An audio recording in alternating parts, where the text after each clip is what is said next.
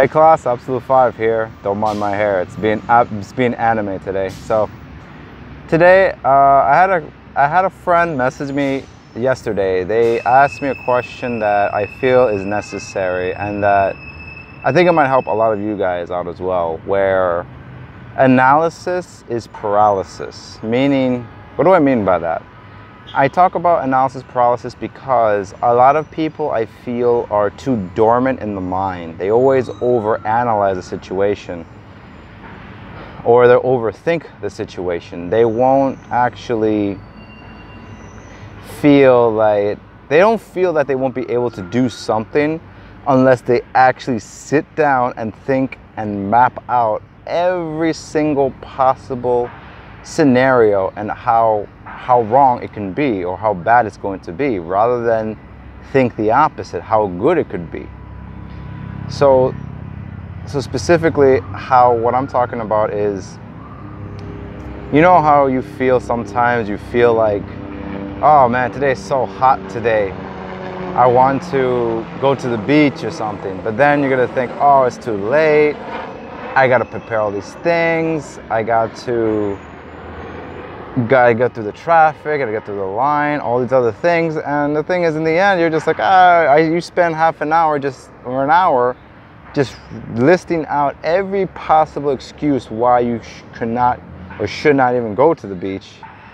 Instead of doing that, you could have just took maybe half an hour and actually been at the beach, or maybe less, depending on where you live.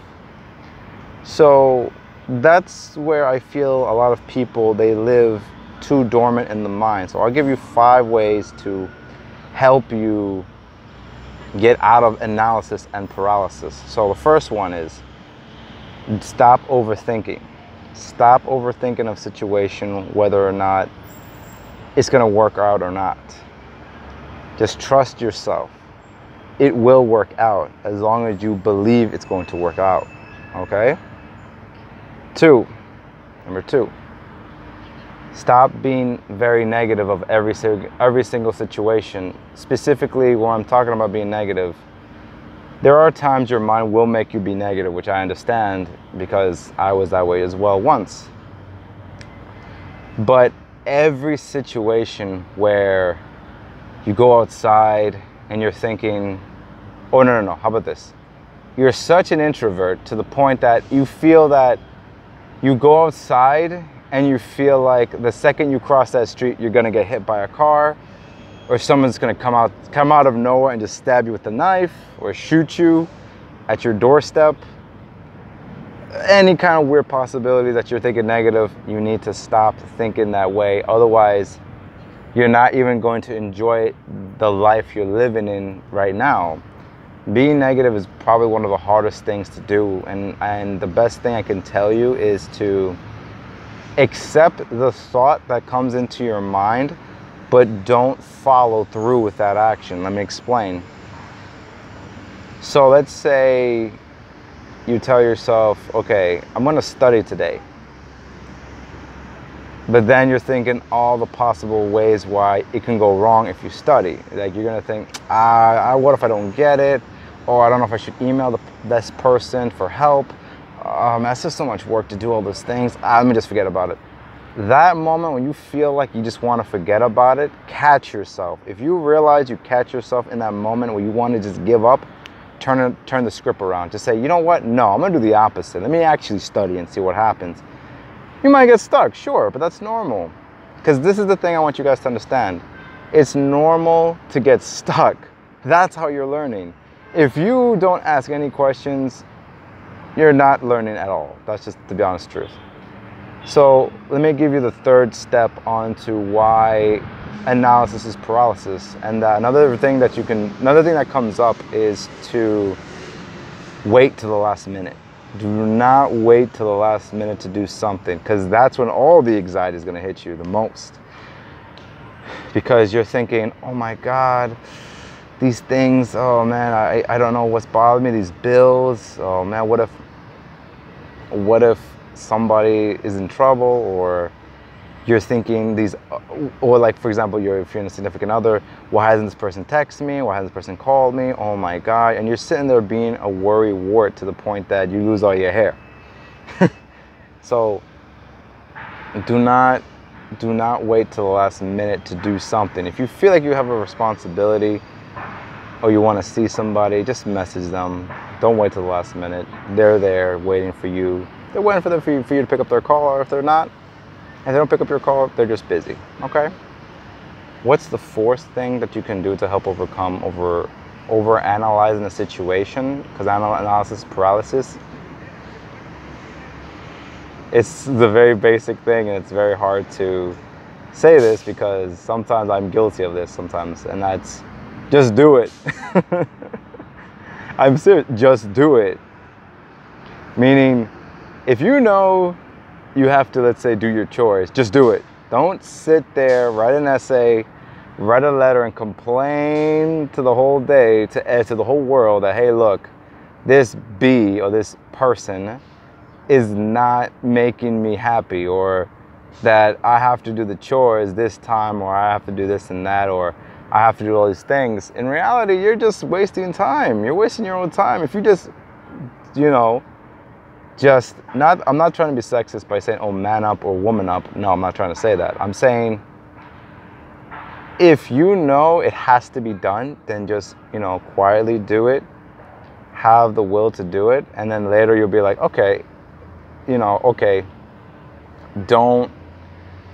don't have a big fret about it, or you have to take out the garbage, or if you have to do errands, because those little things add up. But the idea is you can never get to do what you want unless you do these little things. And also, this also relates to being goal-minded. Having a goal, meaning you should have the primary huge goal, but then under it, like a lot of little tiny goals that lead up to the big goal. So if your idea is to become a singer, you should, the big step is to become a singer or a musician or whatever, and then you look up and research every other little thing you need to do to make it there. You understand? So if you know you're a singer, you need to practice your muscle memory, your vocals every single day. You need to eat right. You need to exercise.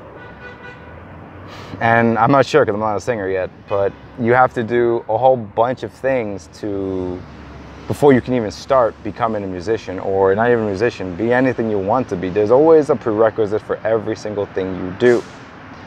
So what's the fifth thing that helps over analysis is paralysis situations? Getting to know yourself. Why is that important? Think about it. If you eventually know, because here's the thing, a lot of people, they'll deny themselves, that they'll say, oh, I'm not a lazy person. I do all these things. I'm always active. I do all these things. But yet you're posting your business on social media. Everyone can see what you're talking about. Like, what the heck are you talking about? If you have time to be and complain about these things on social media, but yet you don't actually handle the situation, then that's on you. So here's the thing. If you know yourself that you're going to do something this stupid, and the thing is, if you're aware about this, you should actually do something about it. Meaning, if you know this habit of yours at this specific time in the morning or at the nighttime, you're always gonna, I don't know, look at porn or something in the morning. Don't set yourself up for failure like that. Just put your phone in the other room, have your computer in the other room, or if not that, let's say, I don't know, you take at least an hour to get out of bed before you do anything, or you take an hour for you to get dressed. Like, if you know yourself in that right, you should be able to preemptively catch yourself, because it's a habit at this point. Depending on the people who are watching this, it's a habit at this point for you to realize, hey, wait a minute, I notice every single day I always do so and so and so and so. I'd say know yourself in the sense that you should change one of the habits one at a time. Don't try to change all 5 of them at once. Do it one at a time, because you don't know how your body's going to react or how your mind's going to react when you change one of these things. And believe me, I am also still in that journey to fully change every single thing that I do about myself, but understand that, you know, it takes time. This doesn't happen overnight. Okay? So those are my 5 best tips I can give you guys for fighting analysis, when you're over-analyzing things. Okay? So this has been Absolute 5. I'm Roger Palomino. Mash that bell button for more content, and like, share, and subscribe to the channel. I'll see you guys tomorrow with another video. So never forget, math is infinite because there are infinitely many possibilities. You guys have a good one. Take care.